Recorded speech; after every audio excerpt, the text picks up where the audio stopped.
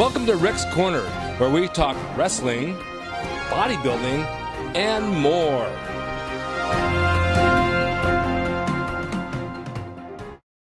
Hi, and welcome to Rick's Corner. I'm going to talk a little bit more about Arnold today.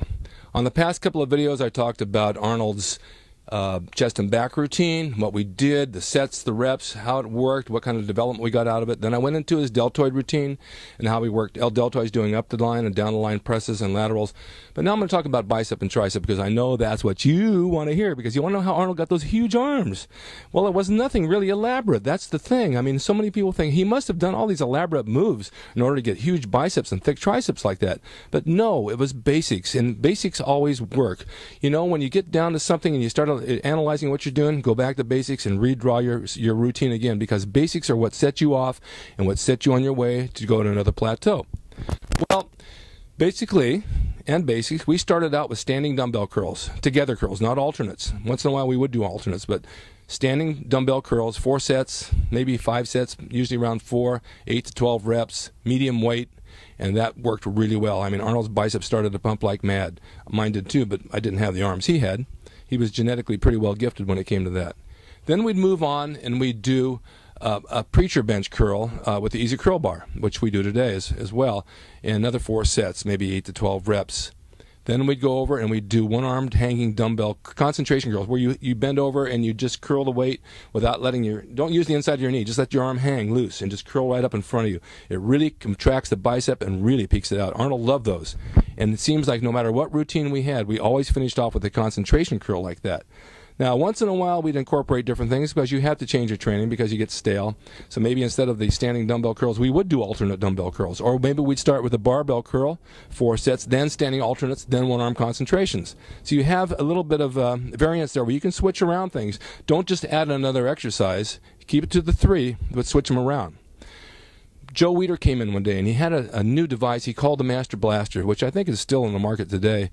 It's 2 straps that fit over your neck with a big kind of a bar across your chest with a plate, and it locks your elbows in front, and you can curl with that. So he wanted Arnold to try it. Arnold tried it. He liked it. I tried it. I liked it. It was a little bit uncomfortable because you're restricted and you can't move your arms, but the idea is not to move your arms. The idea is to stay in focus where you are and curl with that weight and not let your elbows swing. It really stresses the bicep, and it was a really good product, and I do see it. We have it in our gym today. People are using it.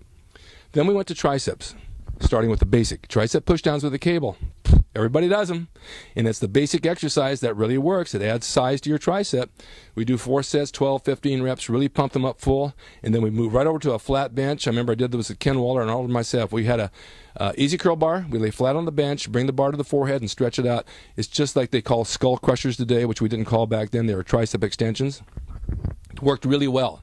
But Bill Pearl had another method of those. He would bring them to the forehead for 6 reps, bring them behind the head for 6 reps, and do press-outs with the same bar. That's 1 set. That really pumps all 3 heads of the triceps. So we tried that. We incorporated that as well. That's a really, really good exercise that you don't see around the gyms today. I showed a few guys where I go, and they said, I've never seen that. And it works. After we finish that, we go to one-arm dumbbell tricep extensions. Basic movement, maybe 4 sets each arm. 30 pounds, 35 pounds, and it worked great. Now, Arnold never curled. I never saw him curl more than 50-pound dumbbells. He never went to the 65s. I went up to 65s. I never saw him go over the 55 or 60 mark. He didn't have to. His biceps responded. And Dave Draper came in one day, and we were doing curls together, and he says, look, don't do so many reps on the curls. He says the bicep will turn into a peanut because it's a small muscle. There's 2 little tiny muscles, bicep, 2. And when you overtrain it, it retracts like a turtle's head and becomes smaller.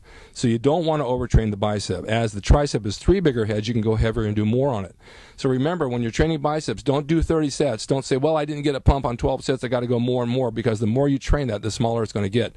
It's really not going to get any bigger. And I learned this way back in the 70s. You know, drop back, let your body recover, just do a few sets, stimulate the muscle, don't kill it. But those arm routines really worked. Then we'd finish off with forearms, maybe a couple of sets of dips, and that was it. That was the arm workout, twice a week, no more. Some guys went to once a week. I don't think that's enough. I think 3 times a week is way too much, because back in the 50s, workouts were 3 days a week. 3 days on, 3 days off. But it's a new world today, and if you separate your body parts like we did then, you can work them all 6 days and take your recovery time.